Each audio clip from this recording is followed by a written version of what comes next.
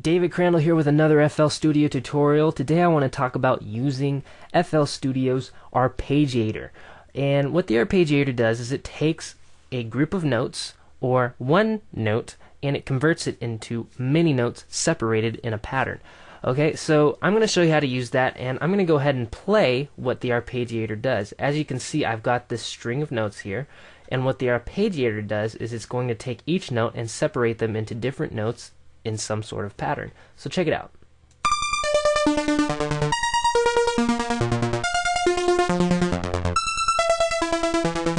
Okay, so that's what the Arpeggiator does, and you can use multiple notes as well. So let's go ahead and just add another note to this and just bring it all the way across and see how this sounds. Check it out.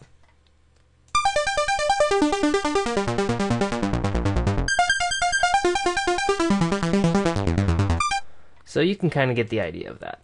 Alright, to accomplish this, go ahead and select the instrument that you would like. For this, I am using a mini moog instrument. This is a free VST plugin that you can get and install on FL Studio. It's great. It's got tons and tons of presets. If we go here under presets, you can see all the instruments and presets that it has. So definitely worth downloading. Okay, well anyway, if we select our instrument and we go to our channel settings, under function, you'll see the Arpeggiator section right in the middle. If you never noticed it before, it's okay. I didn't when I first saw this because it's very, discreet, kind of. Okay, we have different options in this black box here. Basically, we have off, which turns the Arpeggiator off. Okay, then we have up, and this arpeggiates upward. You can hear the notes are going up. We have down. The notes are just going to arpeggiate down. And then we have up and down. And we have up and down sticky. And then we have random. So you can get really crazy with that. And here we have our time, which we can set, that's the speed. And this is the gate here. And then we have our range, the amount of octaves, or the amount of notes that can be played. And then repeat. This is how many times the note repeats. If we set it down to none, it's going to play each note one at a time. Okay? We'll switch it to down there. If we switch it to 2, each note is going to play 2 times. Likewise with 3, and we're going to go ahead and go with 4. Alright, so that's pretty much all you need to know. There's slide and some other options that you can choose. You can also choose chords.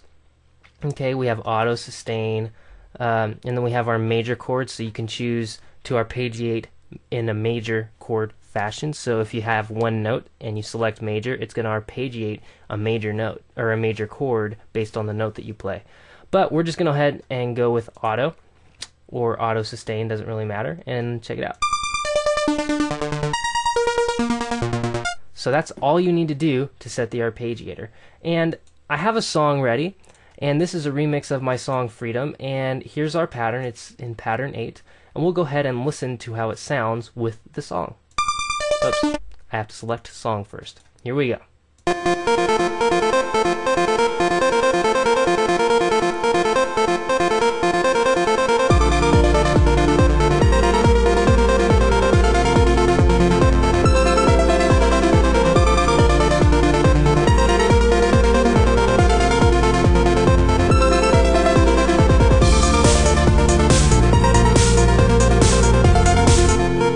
Okay, so that's pretty cool. One of the other things you could do to really enhance the Arpeggiator is you can add delay to the instrument. And what you do is you want to take your instrument, pull it up, and bring it to a channel. Right now we have it in channel 7. And we go to our mixer and we select Fruity Delay 2. Just go right here, hit select, and select Fruity Delay 2. Now I already have delay in, and I have it set to a time that I'd like the delay to play. Everything's set as I'd like. You can set it however you want, but check out how it sounds now with the delay on. Sorry, I choked. Here we go. This is how it will sound with the delay on.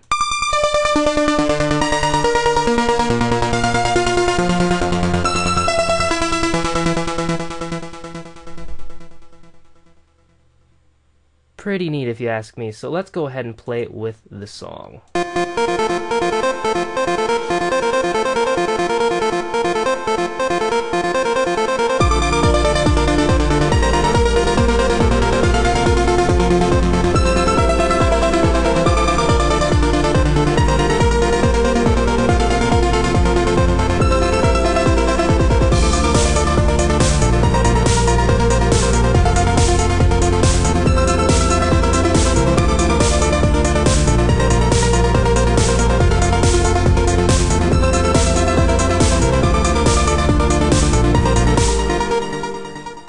And there you have it. That's how you use the arpeggiator. Again, you can use multiple notes, as you'll hear in this example. On measure 45, I have the arpeggiator going again, except I'm using multiple notes, as you can see right here. This is how the pattern sounds alone.